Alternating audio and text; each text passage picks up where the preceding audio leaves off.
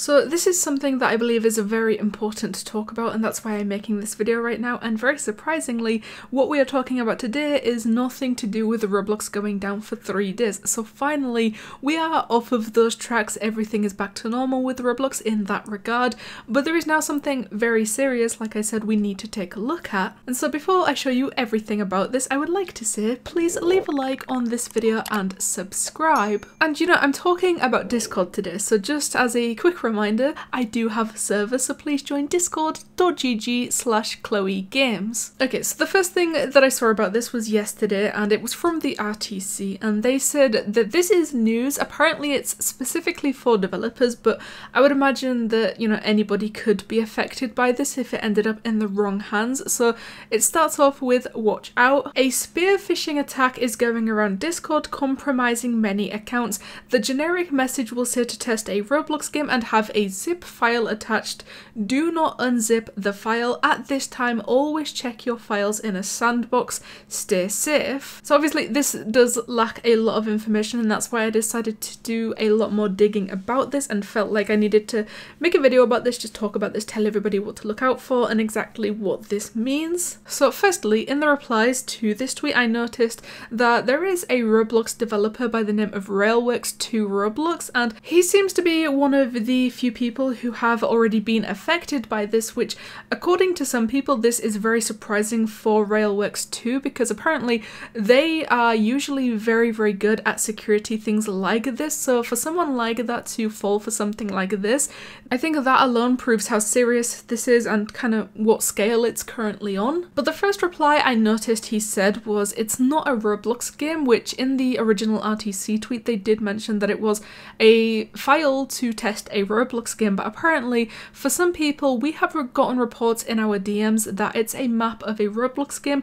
There is multiple going around. So as far as this goes, we know that there is some zip files being sent around telling people to test Roblox games, but according to Railworks 2, there is also some that are regarding not Roblox games. I don't know specifically what those ones are, so I can't really tell you what to look out for, but basically I would say, long story short, just don't download anything from anyone on Discord at the moment, and especially, like the original tweet says, do not unzip any files that you receive from anyone. It doesn't matter how much you trust people. Whilst something big like this is currently going around, whilst this is a very popular method of hacking people, I would just play it safe and not download anything for the time being. Just quickly going back to that, I said I couldn't find out what the not Roblox game situation was, but apparently it was a Steam game.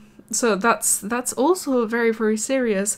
So people are being told to test Roblox games or apparently also Steam games. So once again, just don't download anything, do not unzip anything. And people, like I said, were asking Railworks 2 how they possibly could have fallen for something like this, because usually they do tend to be very smart with something like this. And he said that it was sent to them by a top developer who I wouldn't be surprised wanted to go off platform, aka onto Steam. And so that kind of begs the question, how and why did this supposed top developer send it to this person? So scrolling down the replies a little bit further, there is another developer known as Always Trust Bob or Never Trust Bob. There is 2 different names there. This person basically, and they said, I believe he got it from my account and I didn't get any message for Steam game or Roblox games otherwise.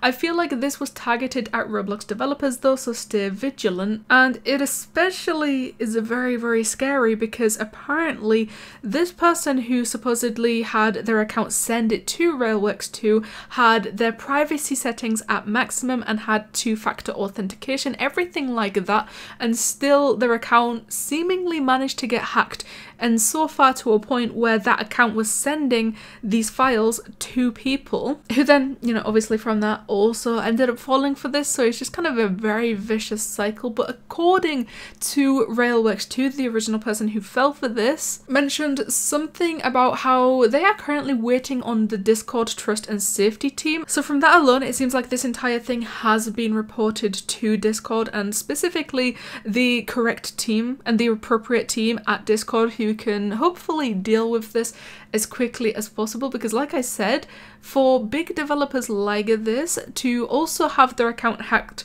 even though they're at the maximum privacy settings, it's kind of a scary situation, and especially when some big news accounts like the RTC have to report on it on Twitter just to make sure that people don't go downloading these files or unzipping these files. I mean, as I guess common sense as it is to not download files from people on Discord or basically from anywhere, if someone who is known in the community for being very good with security things like this can end up falling for it and as a result get hacked by it, anything is possible. So please just stay alert, stay aware, and of course stay safe, and spread this to as many people as you possibly can, because like I said, it's scary. It's kind of a serious situation. So, one more time, please make sure to leave a like on this video and subscribe, because I will always appreciate love and support that you guys give me, and you know what? It helps me out a lot. What do you think of Roblox hackers making their way onto Discord and seemingly targeting Roblox developers? Thank you guys so much for watching, and I'll see you in the next one.